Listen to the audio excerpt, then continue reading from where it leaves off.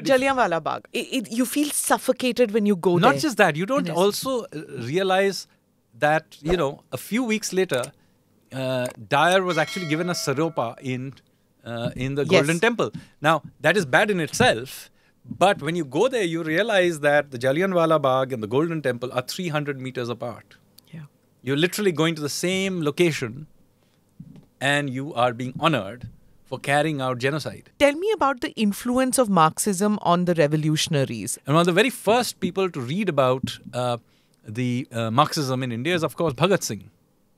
But it is very important to remember that Bhagat Singh is not the founder of the communist movement in India. Yeah. He's in fact himself a part of an explicitly nationalist movement. What happens is that the communist movement begins to gather pace in the 1930s. Some of it is Russian support, but interestingly, also reason was that the British actually supported the spread of Marxist literature in Indian jails to the revolutionaries, in order to divide them from the nationalists.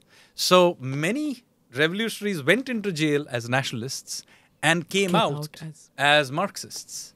And of course, by the 1930s, who controls the Communist Party? It's British communists. The Marxists, former revolutionaries, now Marxists, communists, side with the British during the Second World War. And so you have the Communist Party leaders calling Netaji as, running dog of Tojo and, criticizing him and so on. So that is how it happens. Now, what happens, unfortunately, is that M.N. Roy, the original founder of the CPI, drifts off from the party. And of course, after independence, there is another problem that, they had said all these bad things about people like Netaji, and they didn't really participate in the freedom struggle. So they adopt Bhagat Singh as a sort of, see, our guy had also participated in the freedom struggle. But in fact, Bhagat Singh had nothing to do with the Communist Party of India. So they are retrospectively bringing him back. And that is why you have this strange situation. 3 people are hanged on the same day for the same crime. Bhagat Singh, Sukhdev Thapar and Rajguru. You only hear about Bhagat Singh. Why? Because he has been resurrected by the Marxists. Many people think that the revolutionaries were atheists and agnostic. Not at all. Very large part of the revolutionary movement is directly derived from not just Hinduism, but a specific branch of it, the Shaktiism.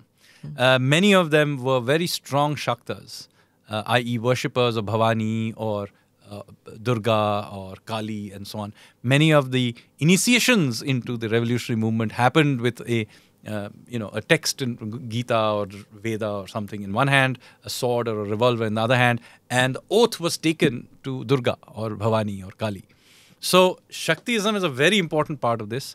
When you listen to Vande Mataram, the first 2 stanzas are relatively secular about the motherland, but the next 3 are clearly derived from Shakta imagery.